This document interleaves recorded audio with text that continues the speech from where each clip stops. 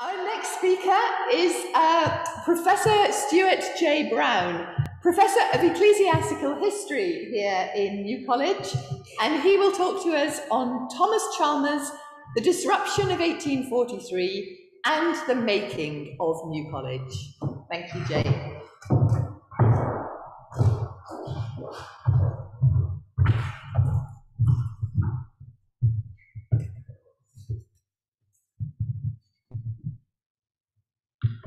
Such a pleasure to follow my friend and colleague, Professor Jane Dawson, and it reminds me just what a splendid lecturer she is. We could listen to her all day. Well, for my talk, we're going to move forward. Thomas Chalmers, the disruption of 1843 and the making of New College. The making of New College, which we celebrate today, is a result of the Great Disruption of 1843. Before 1843, the large majority of the Scottish people, over 2/3, were adherents of the National Established Church of Scotland, the church by law established. But in May 1843, the National Established Church of Scotland was broken up in what was arguably the most important event of 19th century Scottish history. Over 1/3 of the clergy and perhaps half the lay membership left the established church and formed themselves into the Free Church of Scotland.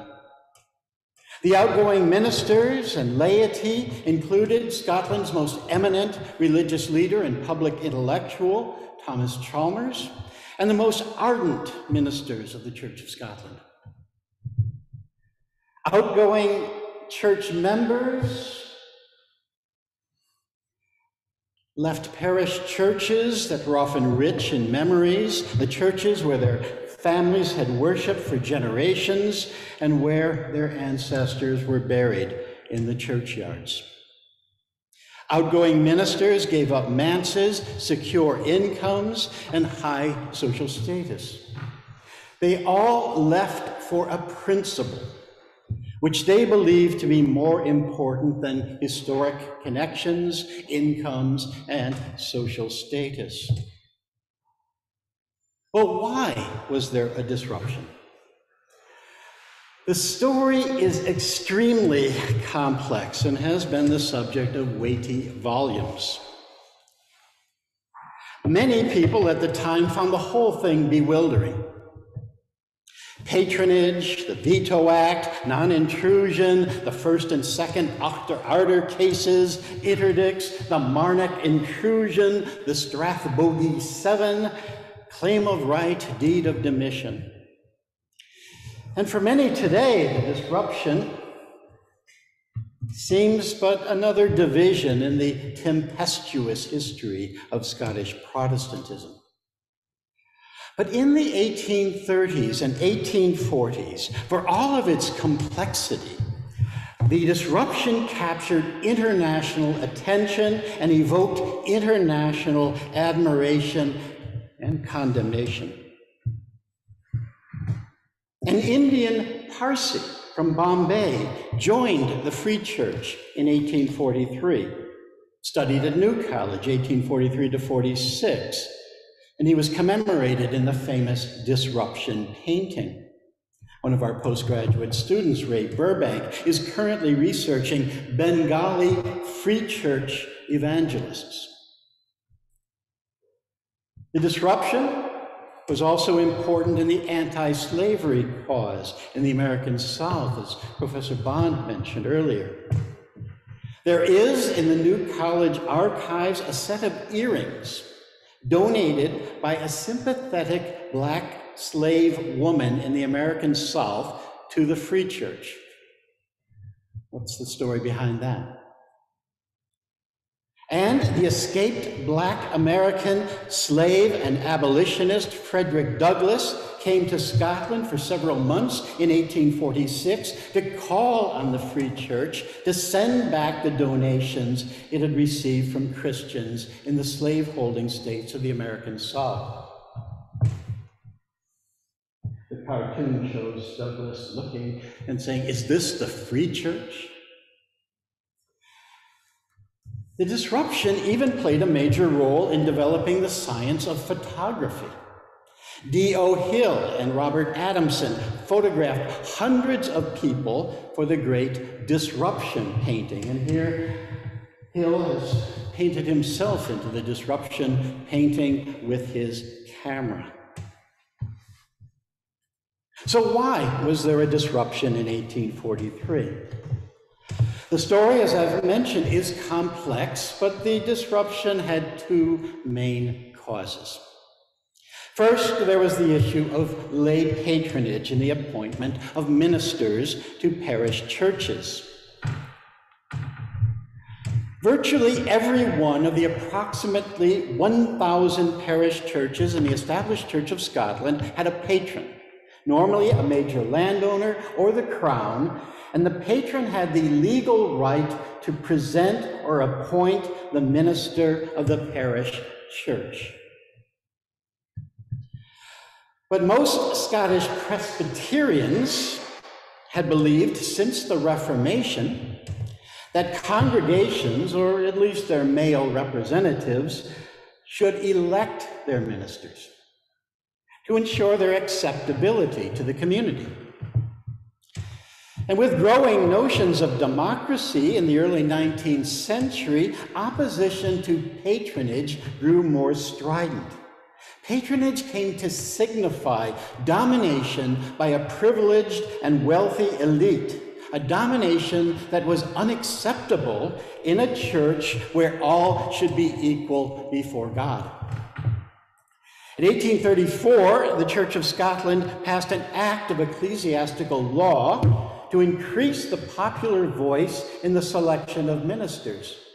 But the civil law courts ruled that the church could not restrict the right of patrons to present ministers.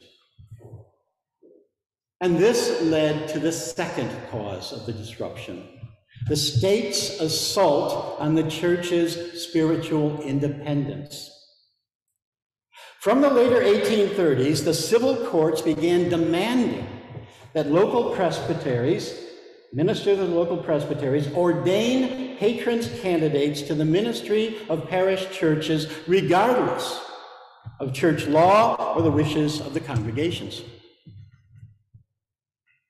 And when presbyteries refused, the courts imposed heavy fines and threatened ministers with imprisonment. Now, ordination in a Presbyterian church is a spiritual act. So for the civil courts to force the church to ordain patrons candidates to Christ's ministry undermined the church's independence in spiritual matters. In late 1842, the church appealed to Parliament for legislative help with the claim of right. But Parliament refused the church's appeal. Why? Well, for many politicians, the opponents of patronage were viewed as dangerous radicals, Democrats and subversives, challenging state authority, property rights, and the social influence of the landowning classes. For such politicians, strengthened state control over the church was a means of controlling the population. As the state asserted its power over the Church of Scotland, many within the church believed, well, the church must bow to state authority. They held the most vital thing was to preserve the unity of the established church. And some, moreover, thought that aristocratic and crown patronage was a good thing, leading to the appointment of a superior class of ministers, learned and moderate men. However, Many others in the church could not accept what they viewed as an assault on religious liberty. One of these was Thomas Chalmers, professor of divinity at the University of Edinburgh, eminent theologian, moral philosopher, and economist. For Chalmers, the breakup of the National Church of Scotland would be a tragedy. But he could not abandon the principle of religious liberty or see the church become a form of social control. And so, in May 1843, Chalmers led the secession of nearly half the membership out of the established church. It was arguably his presence, his international reputation, that ensured it would be a disruption, a breakup of the national church, and not simply a secession of a handful of radicals and malcontents, as the government believed it would be. The mass departure was an impressive testimony to the principle that a church must be independent in its spiritual and moral witness. "I'm proud of my country," said Francis Jeffrey, the eminent Scottish Liberal politician, on learning of the disruption event and how many went out. "There is not another country upon earth where such a deed could be done."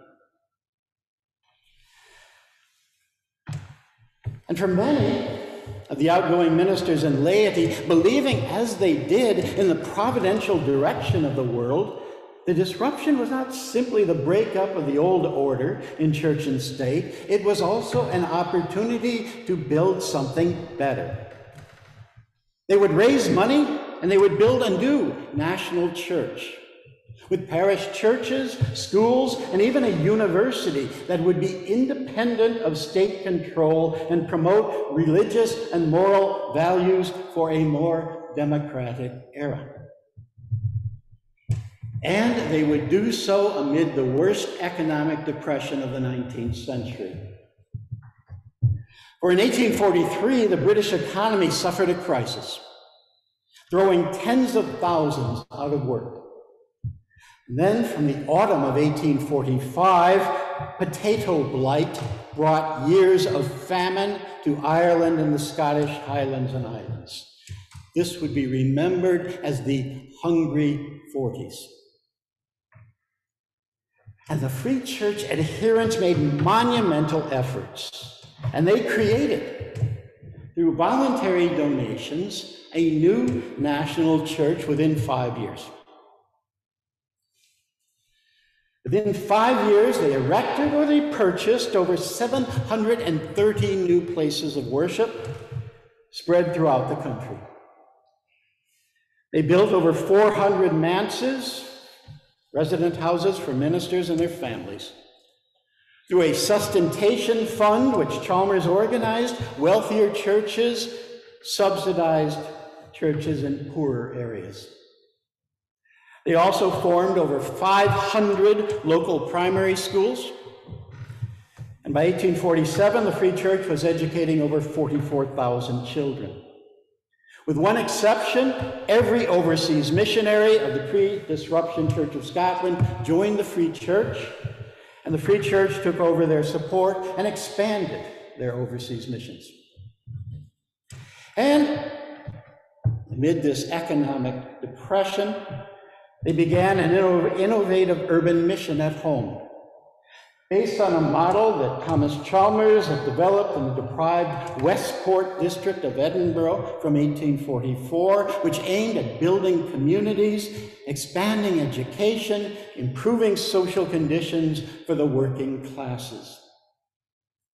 The Free Church, moreover, provided more donations for famine relief in Scotland and Ireland than any other Scottish denomination.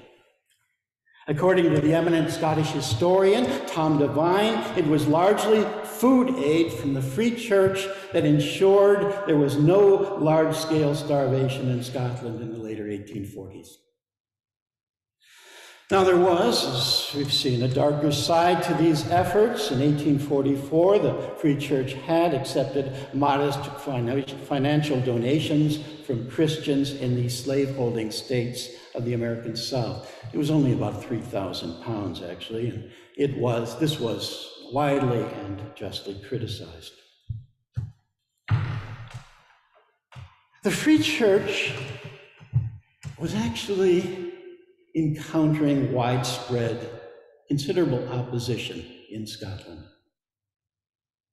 For many in Scotland, especially landowners, the Free Church was a challenge to the established order, a radical movement that needed to be crushed.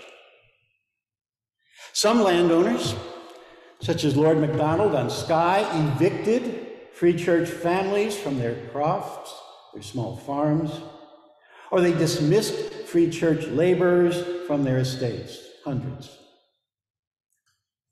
Many landowners refused to sell or lease sites for Free Church churches or manses. And this was a particular problem when, as in the case of the Duke of Buccleuch, a single landowner held vast estates covering hundreds of square miles. In such districts, Free Church congregations were forced to worship for years, in some cases, outdoors, on public roads, or on seashores beyond the tide line. While their ministers often had to travel long distances to preach or provide pastoral care, because no one on the estate was allowed to offer them even temporary accommodation. At least 4 Free Church ministers died as a result of exposure. Local authorities dismissed nearly 500 teachers for their Free Church beliefs. And in the towns, the Free Church was often mocked for its sometimes inexpensive wooden or corrugated iron churches in back closes.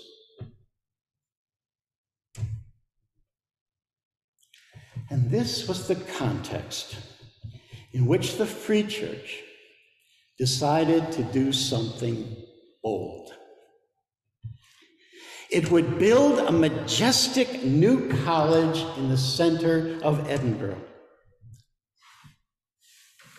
This would be a symbol of their determination to persevere against persecution and denunciations, to become a permanent presence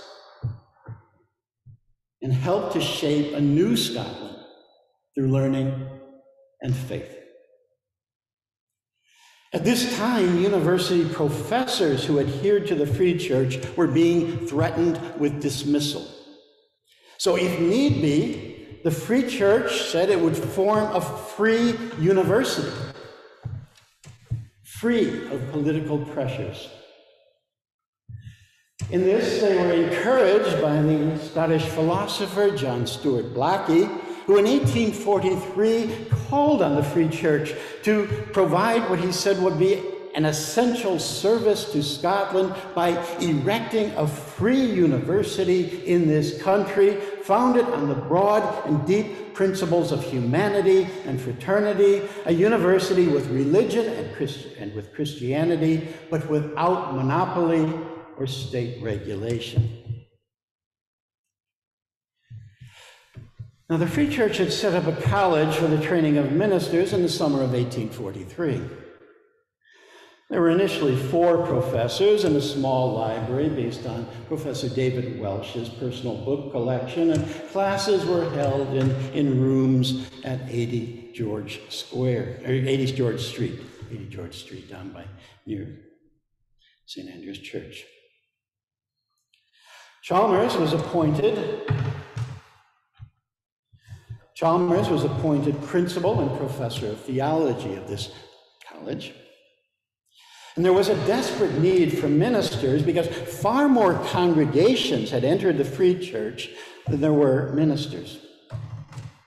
The first academic session opened in November of 1843 with 168 matriculated students.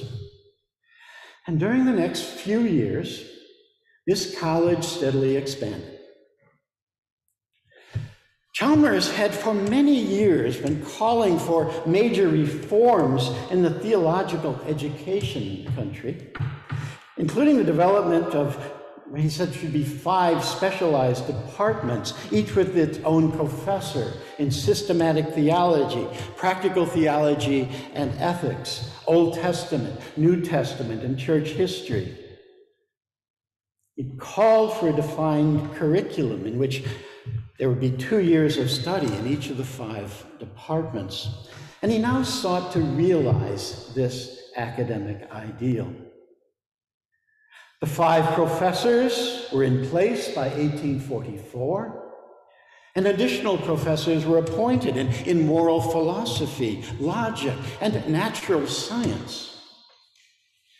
Chalmers also organized a new college missionary society, getting students involved in visiting and providing assistance to the poor in the Westport and Grassmarket districts of the city, because he thought this should be a vital part of education as well, social service. And undaunted by the many obstacles, the opposition, the economic depression, the Free Church also pressed forward with this idea of a great college building for their new college. An effective fundraiser, John MacDonald, minister of Blairgowrie, managed to collect £10,000, a vast sum at this time, some of it given in pennies from across Scotland. With this amount, the Free Church purchased a prime site on the Mound in Edinburgh. And then some 20 wealthy donors, including Chalmers, gave another £21,000 for the building. While the Free Church's Edinburgh High Church congregation, that is, those who had departed and left St. Giles Church, they agreed to pay part of the building costs in return for sharing the building. And their former church now forms the part of the new college library. The college committee commissioned the Edinburgh architect and Free Church member, William Henry Playfair, to design the building. His plan was for a full university with 3 large quadrangles, each at a different level, rising up the Mound towards Edinburgh Castle. The first quadrangle would be the public face of the building, with neo-Gothic towers that would, when viewed from Hanover Street, frame exactly the tower of the Church of Scotland's new Victoria Hall, as it was then called, later the Toll Booth Church, and now the Hub, that had been completed in 1845. Chalmers presided at the laying of the foundation stone on the 3rd of June, 1846, with a short address that formed a mission statement. The college, he said, should seek to inspire students with the highest standards of scholarship and with a commitment to social service, especially among the poor, aimed at elevating the whole of society, the democratic intellect. The building, constructed then of a cream-colored sandstone, was completed in 1850. By now, the idea of a full university had been put aside, and only the first quadrangle would be completed. Chalmers himself did not see the completed building, for he died on the 31st of May, 1847, almost a year to the day of laying the foundation stone. The first academic session in the new college building commenced in November 1850, and to mark the occasion, each of the 8 professors gave a public lecture. introducing their disciplines, their approaches, and the larger questions that in their field. The lectures were published in volume form, and they reflected a commitment to serious scholarship and also to theology and religious studies as an ever-developing field. Never, observed the professor of systematic theology, while your minds are finite and God infinite, will you exhaust theology? I like that. Never, while your minds are finite and God infinite, will you exhaust theology. And this, of course, opened the door to change in our curriculum over the years, including the introduction of religious studies and a study of the different religious traditions in the world. These opening lectures in November 1850 also established a tradition of beginning each academic session with an opening public lecture, which continues to the present. There were by now, 1850, nearly 260 students matriculated in a new college, and it was the largest Protestant theological college in the English-speaking world. There was a library of over 13,000 volumes, including many rare books and manuscripts donated by individuals, churches, or other colleges. There was a natural history museum to support the teaching of science and religion. And in 1858-59, the Assembly Hall was added to the back of the new college quadrangle on property that was to have formed part of the planned university. Well, let me draw to a close. By now, the passions of the disruption were cooling, and the British state was moving in an increasingly liberal direction. And it was no longer concerned with exercising authority over religious life. And in time, there would be reunion of the Scottish Presbyterian churches, and New College would, from 1935, become the Faculty of Divinity of the University of Edinburgh, now the School of Divinity.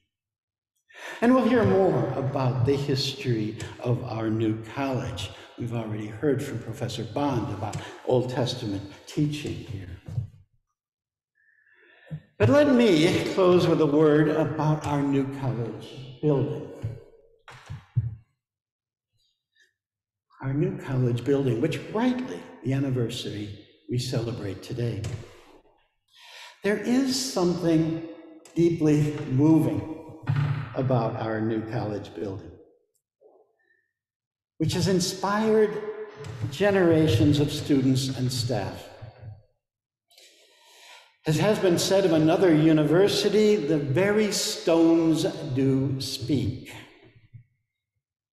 Emerging out of sectarian strife, built against all odds, with the aid of thousands of donations, large and small, New College presides over the city of Edinburgh, raises the eyes of the city upwards, representing higher ideals of learning, humanity, and faith. And the building certainly made an impression on a young American, Chicago-bred, who first came to New College in 1976, 130 years after the laying of the foundation stone and 45 years ago, to research the life of Thomas Chalmers, and who then made it his home.